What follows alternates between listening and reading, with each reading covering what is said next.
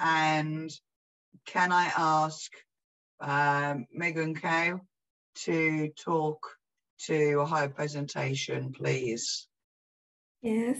Hello, everyone. I'm a PhD student from the lab of APT22. Our group designed and compared two drug delivery systems composed of only DNA aptamers. One is called nanotrain. The quinine loading aptamers were used as boxcars and flanked with linkers so that they can be assembled together. The other one is nanoflower, which is relatively larger and self-assembled by the strategy of rolling circle reaction. The locomotive aptamers can be connected or incorporated into nanotrain or nanoflower as the targeting moieties. Here, we firstly verified and characterized their formation, and the MM4 aptamer kept its second structure and the binding affinity to quinine after being assembled into nanotrain. We also found that nanoflowers possess higher drug loading ability than nanotrain due to their porous structure. We have checked the binding affinity for locomotive aptamer to the target protein PFLDH after being connected with the nanotrain. Altogether, these results show that nanotrains and nanoflowers can be generated to carry quinine with targeting ability. Their distinct sizes have different antimalarial effect and pharmacokinetics that will be assessed in the future work. Welcome to have a look at my poster and discuss with me during the break time. Thank you very much. And thank you very much as well. Our next speaker is Paul Coombs. Can I ask you to unmute and talk to your presentation, please?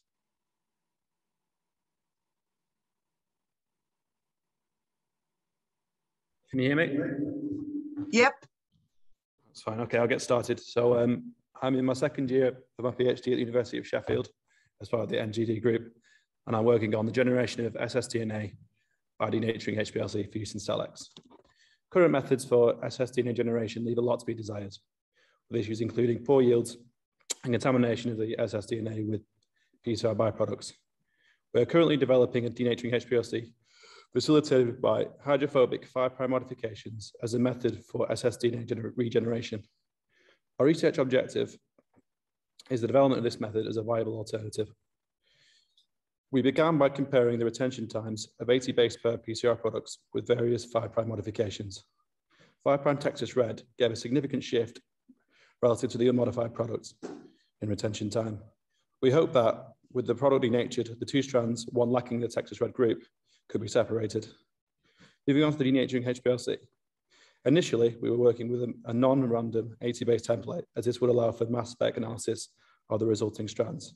As you can see, there is a significant difference in retention time between the labeled and non-labeled strand. Moving on to the elution. We then had to repeat this with an amplified CellX library. And as you might expect, the peak is broader due to the random region, but elution is still quite feasible. Purification. So the desalting is actually fairly trivial due to the fact that the ion pair reagent TEAA is quite volatile. So far, freeze drying has yielded the best results. Purification yields of 2 micrograms and 8 micrograms. In conclusions. To conclude, rapid generation of ssDNA by this method is feasible with promising yields from initial purifications. The future work will include optimization of the purification method, elimination of PCR byproducts, and of course, use in a CellX protocol.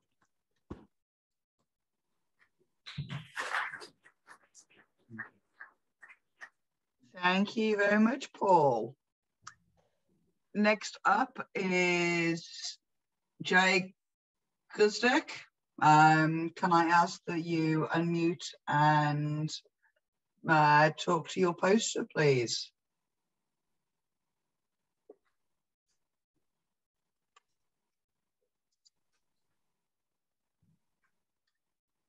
Joanna, I don't know if you're talking, but we can't actually hear you at the moment.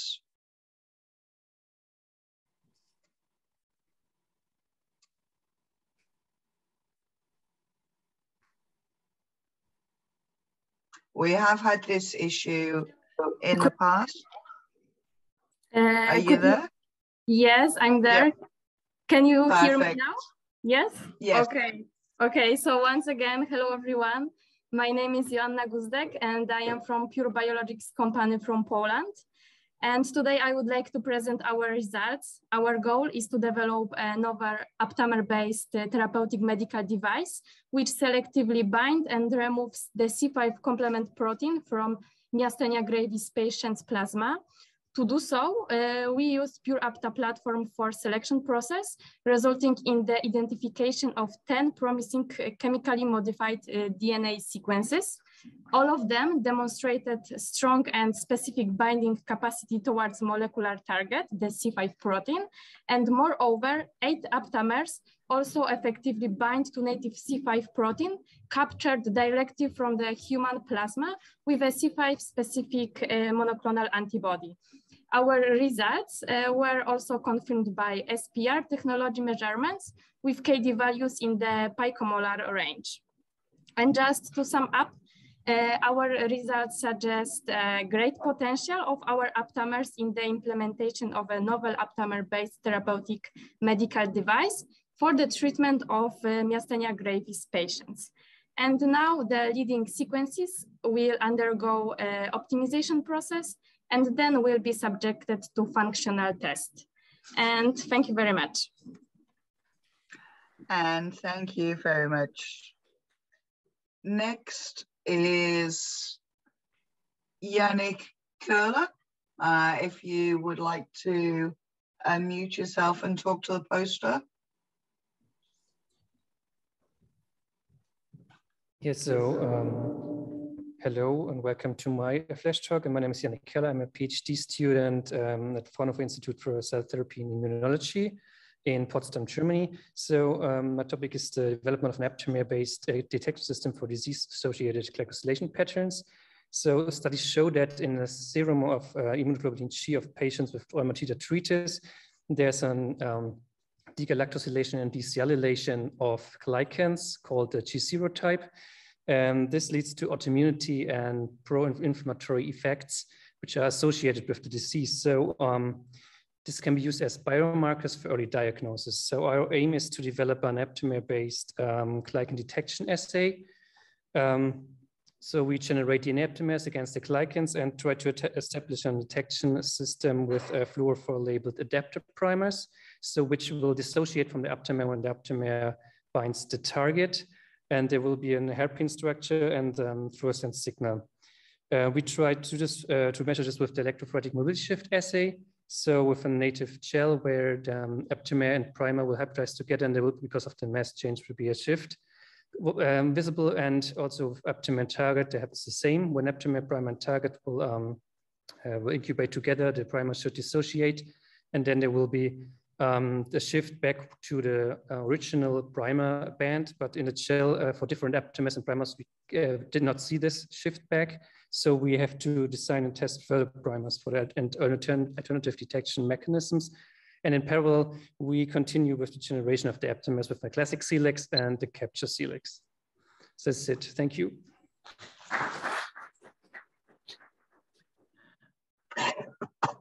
Thank you very much. Next up is Tiasa Legan. Yeah, hey, can you hear me? Yeah. Yeah. So I'm part of an aptamer group from University of Bonn. In the past years, I was working on the establishment of a robotic assisted selection of RNA aptamers targeting small molecules. So our selection approach was based on the capture Celix process, where the library is immobilized on the matrix through constant docking sequence. And we utilize this idea for the selection of RNA ALI type sensors by designing the library in a way where the docking sequence is complementary to the part of the broccoli aptamer. So first we designed and tested several different libraries with different complementary part to the broccoli and also with different linkers. And then we applied the best fit for the selection of RNA sensors for a model target thymine pyrophosphate. And finally, we obtained 2 sensors with 2-fold increase in the fluorescence upon the target addition. And in future, we would like to test this the sensor for the intracellular assays and also applied other metabolites for the selection. Thank you. Thank you very much. And next up is Mariam Nakjavani.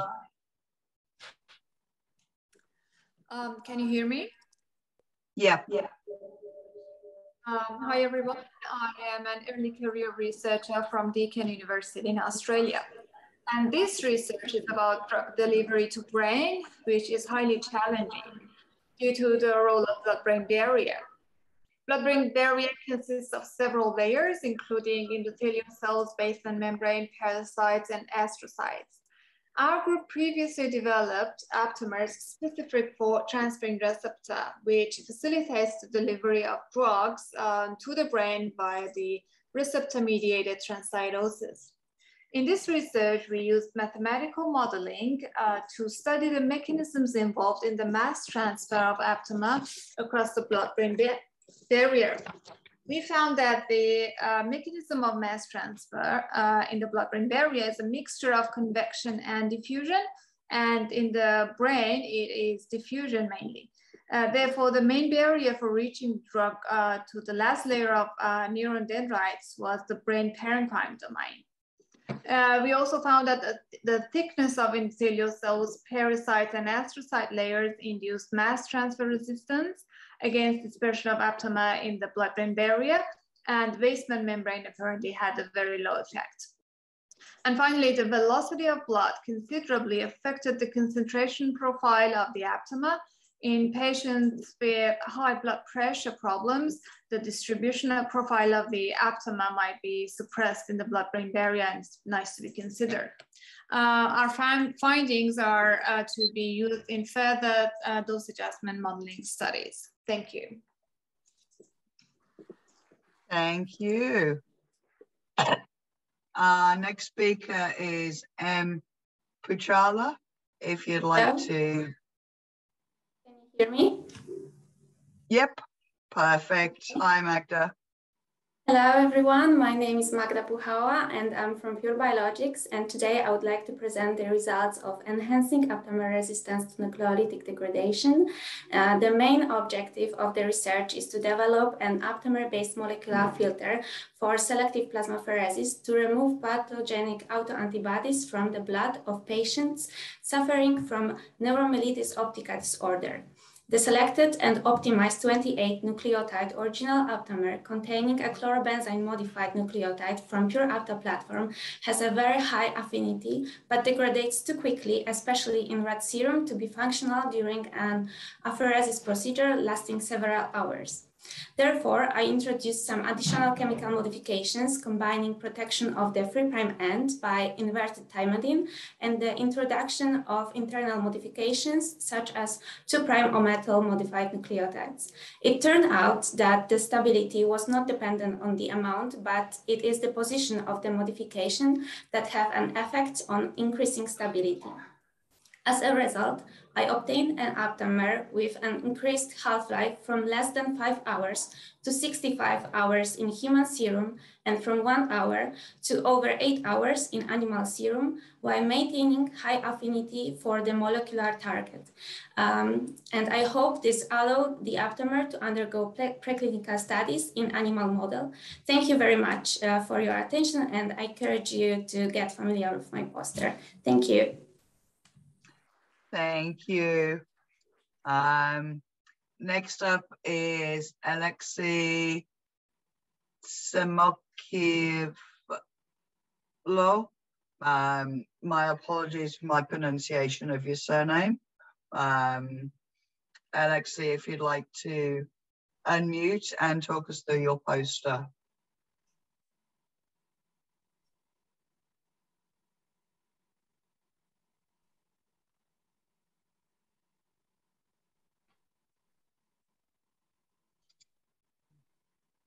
I can see, Alexei, that you're online. please let me know through the chat if you're having any issues with unmuting.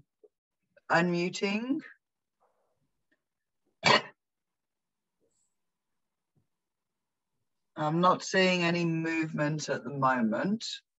So what I might do is move on to the next and then message Alexei to see if he is available to present. So our next presenter is Mirita Singh. If you would like to unmute and talk through your poster. Hello. Hey. Hello. Hello, everyone.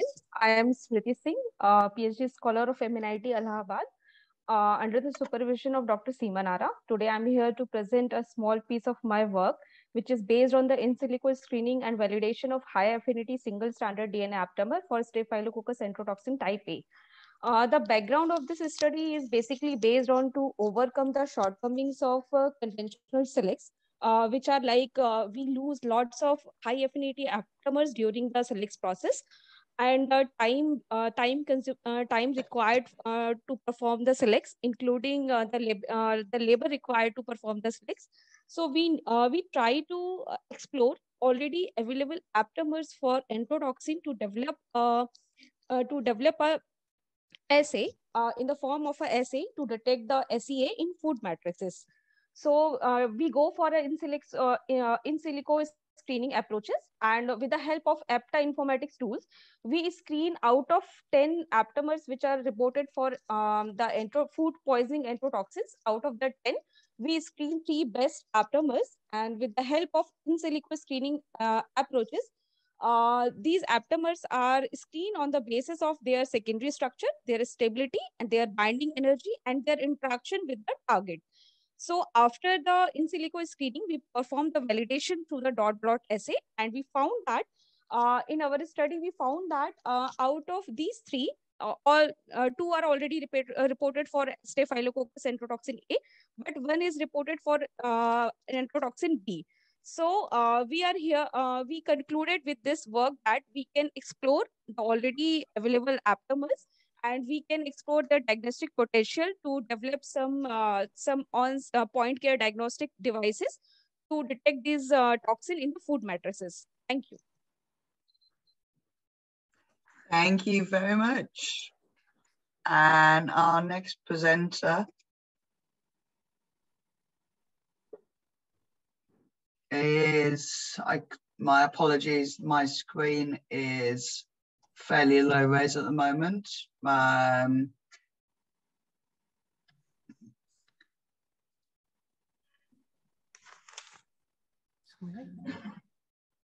Okay, so hi everybody. Yep. I'm glad for the opportunity to give a flash talk here rather than a normal lecture, because we came to introduce a selection approach that which main advantage is in the fact that it speeds things up rapidly, and we feel like too much talking might kill the impression. So what we were interested in is the fact of limitations and possibilities of a selection done in a single round, rather than exploring some new DNA motifs or molecules which would be useful. So to make long story short, we succeeded in a project of an RNA cleaving deoxyribozyme, where through a single step of selection and next generation sequencing data, we are able to characterize several motifs that worked. And also with the best motive we found, we were able, based on this data analysis, to identify secondary structure and also sequence requirements. And after that, of course, we validated these data experimentally in the lab too. So, and probably, after all, we probably found a novel sequence or novel motif in it as well. So we kind of like the molecule. And as an honor, we gave it a name 12, which is a Czech word, and it has a positive connotation. So if you want to get some tips and tricks how to do your selection fast, then just talk to us and we could give it to you. Thank you. Thanks very much, Teresa. Our next presenter is Katerina Svevlova. If you'd like to start talking about your presentation, your poster presentation.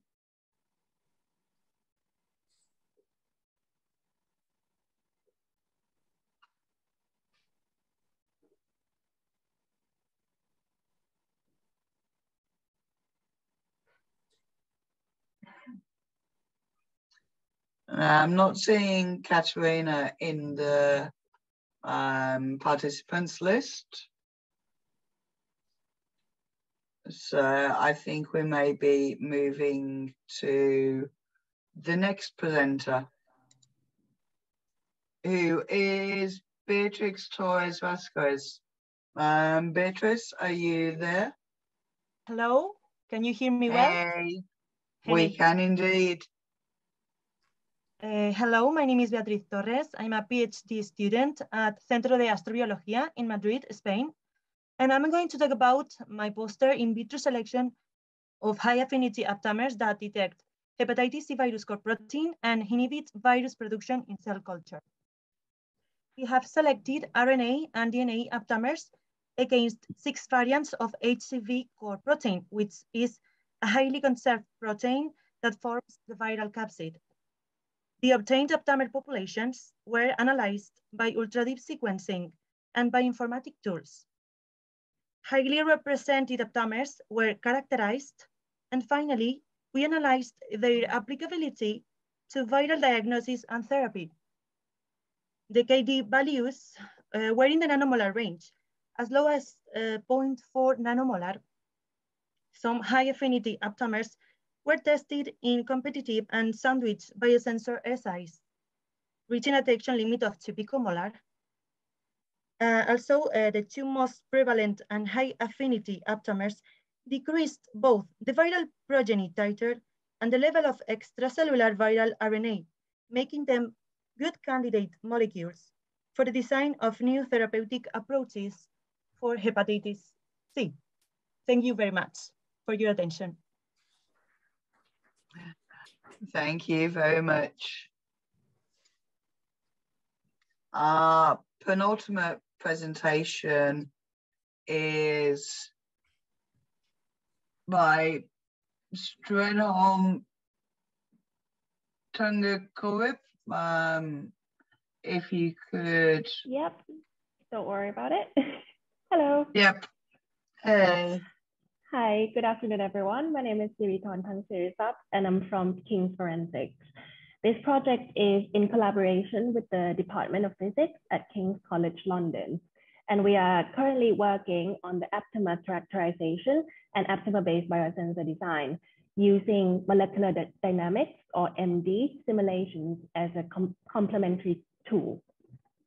So here, we use a novel DNA aptamer from the published literature raised against the receptor binding domain, or RBD protein, of the SARS-CoV-2 virus. We have used several conventional biophysical techniques, including SPR, ELONA, and CD, to characterize the DNA aptamer and the RBD target interaction. Our collaborator, on the other hand, has developed an automated in silico modeling workflow that allows tertiary structure simulation of the DNA aptamer and supplements the already obtained experimental data on target binding interactions. In the end, we hope that this simulation will support the existing techniques to provide an in-depth assessment of aptamer target interactions and promote rational aptamer-based biosensor design. I'll be happy to discuss this further with anyone who's interested. Thank you very much. Thank you. And now we're on to the last speaker, Martin Volek. If you'd like to talk to your slides, and the last one in person. Okay, so hello everybody. I'm so sorry because I'm the last person who keeps you here before the lunch, but I try to be really quick. So my talk will be about biochemical specificity of G quadruplexes. And as you have already heard, G quadruplexes are non-canonical DNA nucleic acid structures. And basic element of G quadruplex is planar guanine tetrad, and if several G guanine tetrads are stacked on each other, they create the characteristic box-shaped structure of G quadruplex. And G quadruplex are often found in the promoter or telomeric region, and they play widespread biochemical roles. And our main question was, what determines this biochemical specificity?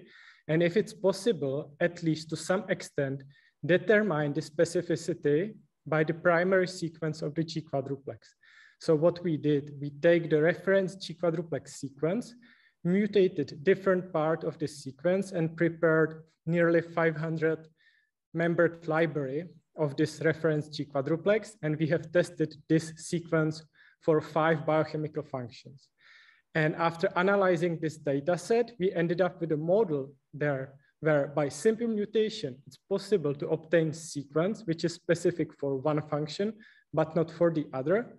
But often these functions are overlapping. So if you'd like to know more, you can visit my poster, or I will be happy to answer your question in the chat room. Thank you.